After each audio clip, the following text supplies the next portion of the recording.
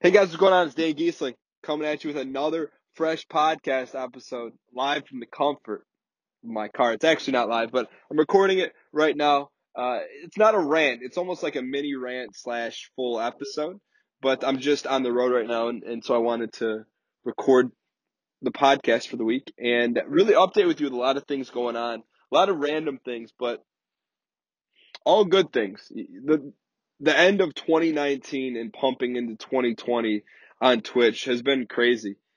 There's been a couple moments where like I haven't necessarily stepped back to smell the roses for a second, but I've been talking to some friends about it and just saying, hey man, like all this work of 5 plus 6 years streaming on Twitch and figuring it out with the time frame we're in right now, with the moment in time right now with Tarkov, things have gone really, really well. And I'm doing a lot of extra streams, which I'm going to talk about in a second, but for the most part, and I just try to take everything with a grain of salt. I try not to get too super high or excited. And on the flip side, it makes it way easier not to like panic or go in like the downs. I just try to stay as even keel as possible while being objective about what's going on. And right now in the moment,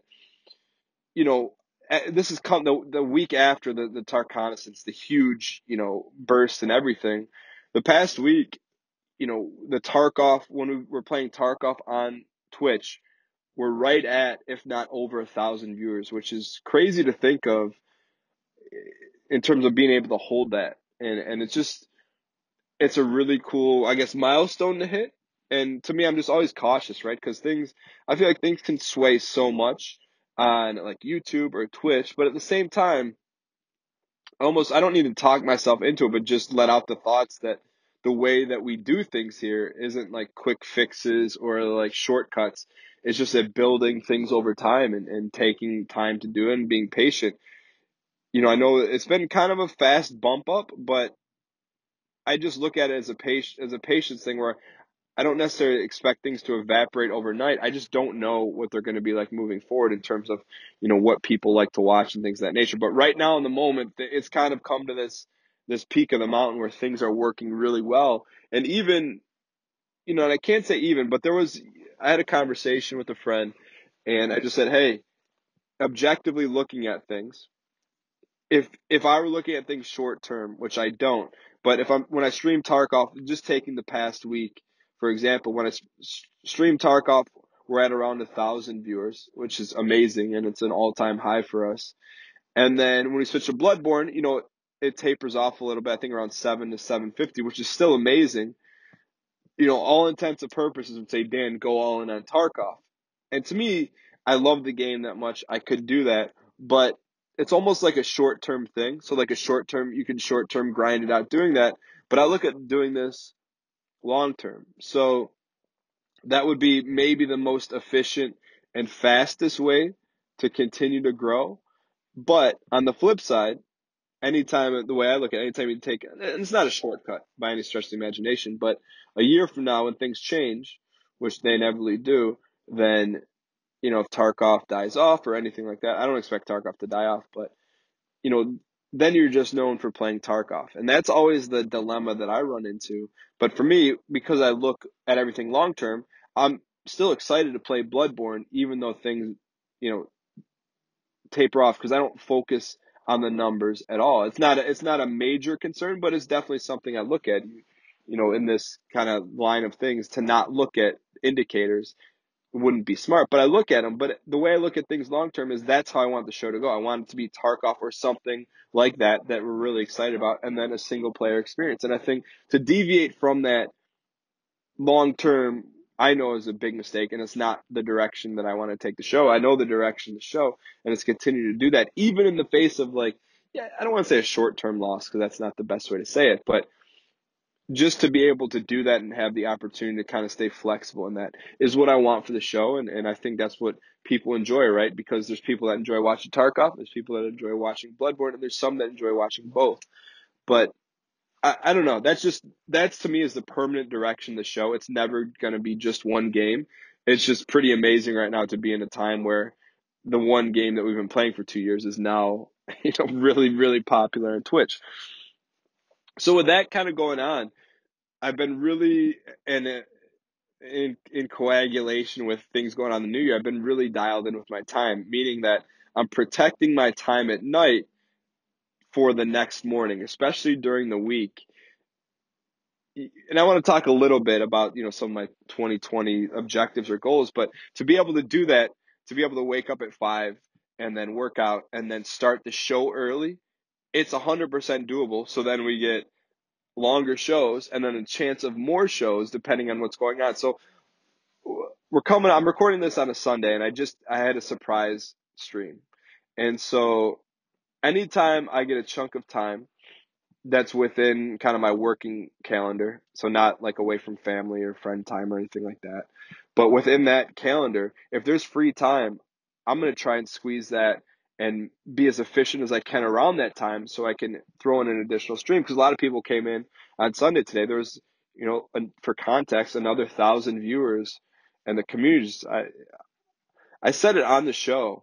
I have no expectations, but that surprises me. So to do a surprise stream like that, a lot of people said, "Hey Dan, this Sunday is going to be a new thing now."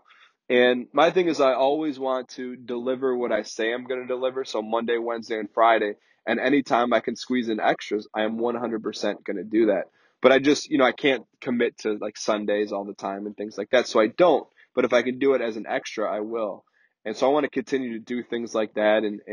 But it's funny because when something's working and you know it's working and you're having fun and the community's having fun, all of a sudden I've just become way more efficient in everything else that I'm doing in terms of not wasting time, in terms of being super productive, because I just know any time I waste is kind of taking away from an opportunity to do a show, which ultimately is what I really, really, really, really enjoy doing. And it's just so much fun. And I always feel grateful for the opportunity and the community backing to be able to do that. So I don't know. And I say this, selfish is the only word I can think of, but it's maybe not applicable.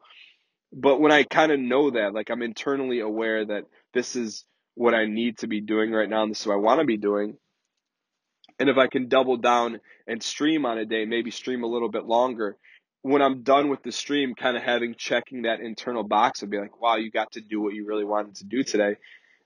I become way better in every aspect of everything else, meaning that, like, I don't know, like I'm more, I don't know. I'm just like, I feel like I'm better everywhere else once you kind of check the box of what you need to do. And I guess that's in my outside life. Like when I know I put in a good show and it was fun, like, everything becomes a lot easier outside of that. You're happier and things like that. And it's not directly correlated into like having a great show, meaning that, we had an insane Tarkov run, but just the feeling that you kind of put in a hard day's work on something you're really passionate about, just internally, it just makes you feel really good. I don't have another way to explain that. So I hope I'm not losing you on that one. Outside of that, you know, I've been working on something.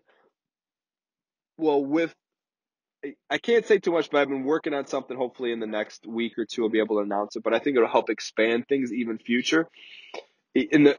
more in the future, where there are some people saying, Dan, are you full time? And no, in terms of on Twitch and YouTube, but the needle is moving that way. I don't know if it'll ever I don't know if it'll ever go all the way there because I like, my real life business that I run and things like that.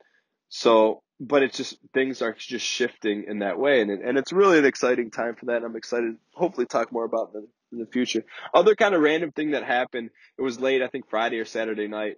I got a envelope delivered to my office, and it had like Unity on it. So it's like a funny little meme.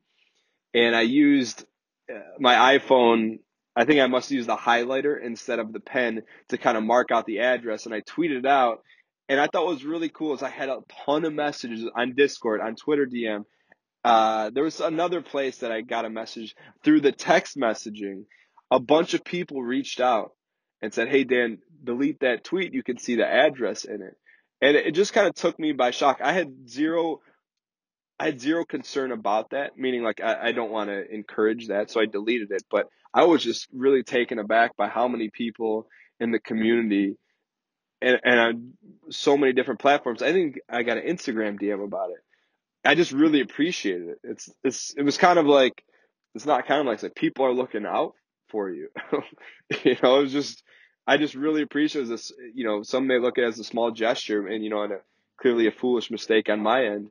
But man, I was just really surprised in a great way that, that many people are like, hey, you know, kind of looking out in that regard. So that was kind of a cool thing that happened this past week in terms of something going from could be like really bad to was really a positive experience. That's what I'll remember about accidentally leaking that online. And then the battle that I fight right now with all this extra time, I say battle, with everything to do with gaming, is that the extra time that I'm putting into Twitch is time that I would normally put into YouTube. So it's really developing a plan for YouTube. And in my head, this is the plan I'm executing, is that I feel like I can put an hour a day into YouTube, meaning that 2 30-minute-esque videos a day. I think that's something I know I can maintain. And now it's just mapping that out and sticking to it. So tomorrow or today, which is Monday, the day of the national championship game, I'm going to do like a lot of off the wall stuff.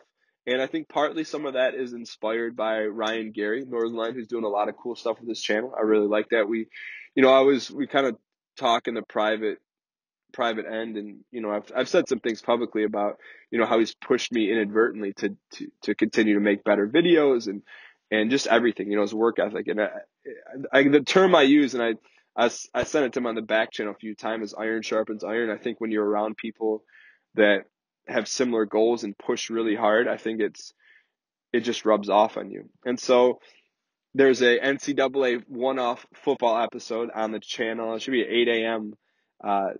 Having to do with the national championship game. And, it's not going to continue. It's not a series or anything like that. But I just want to continue to do fun stuff like that. I'm going to do some more first look at. There's a first look at video coming out on Tuesday. And then just finding the right balance between that, Tarkov, and roguelikes. Because roguelikes, to me, are outside of Tarkov and outside of Souls games. That's the next genre in the chamber, or the next style of game that I really, really, really, really enjoy. And I think ultimately, when you create content or when you do anything, when you really enjoy something or it fires you up, it has the same effect on other people, or it's easily seen. Like, so this first look at video I did for Tuesday, it's a platformer, and about halfway through, I'm like, I get it. I get what the game's about. And then at the end, I just hit my honest feelings. I said, hey, this is a free game, and you can't beat the price, but I know I wouldn't play it again. And it doesn't mean it's a bad game, but just that's the first time, I always try to spin things in a positive way. Like, I don't want to be negative.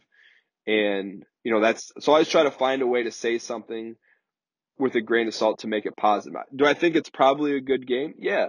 But am I going to play it? No. And that's, so I just want to continue to be transparent and honest about games that I like and don't like, which I'll always do, but just make sure to do it in a way that is with everything else we do, just keeping things like, positive and on the up and up. And so I think I kind of surprised myself at the end of that video, because I never, I guess, been that blunt about, whether or not I'm going to play a game. Well, at least play a game that isn't inherently like memey or really bad. Like, if you see a really bad game and you're playing it and having fun with it, that's one thing. But it's a cool game. Maybe it just wasn't for me. So I don't know. The way I closed out the video, I was just kind of ended. I'm like, man, I don't think I've ever done that before. So just continue to push the envelope on YouTube in that regard. And really, I think just be okay with the 7 hours dedicated to YouTube, and then roll with that and take it from there, because I think right now, that's kind of the sweet spot for how things are going right now and what I'm able to do. So outside of that, to me, I guess the one thing that, if you're listening to this right now, that maybe I would hope that you could take away from what I'm trying to convey in these update podcasts, is that the biggest thing I learned this week is when you want to do something, you've identified internally something you really enjoy, and it starts to work, or you really start to understand it and know that it's working and it's the right thing for you to do. It's funny how all the other things kind of get way more efficient, or you just naturally. I'm not doing a ton different. I'm planning my days ahead of time, which has been really huge. And really, probably one of the biggest physical things I'm doing different is taking 10 minutes every night, usually sometimes in bed, sometimes before, but just planning out, hey, here's the things I need to get done. Here's my rough timeline. Wake up at 5, work out, go to the office. When I go to the office, bang out these couple things for my real life, quote unquote, real life business, and then start the stream early. And so that's really helped. But just, it's funny how naturally when you're doing something that you're passionate about, all the other stuff that you still have to do that you may not want to do that normally takes way longer becomes way shorter because you're just trying to get everything done as fast as possible so you can do what you want to do or what you're passionate about. So I don't know. I'm just really fired up and a little, surprised about how 2020 started off. And another kind of weird flex is that TikTok is going really well. I think we had another video that just crossed 300,000 views. It's just, I don't know, it's like everything right now. I don't want to say everything that we touch is working, but everything right now is working really well. So to be able to kind of share that with you, and I always like to maybe take a step back and say, well, why is that? I feel like in particular with TikTok, I feel, we spent a month, 6 weeks, just kind of figuring out how to work it and having some videos that were okay, some that were good, but just learning, like putting in the work to see, all right, this is what a good TikTok video looks like and feels like. And then with Tarkov, putting in 2 years of playing the game and getting better at live streaming and working on production value and the entertainment factor and the lulls in Tarkov, making them not lulls, making them fun segments.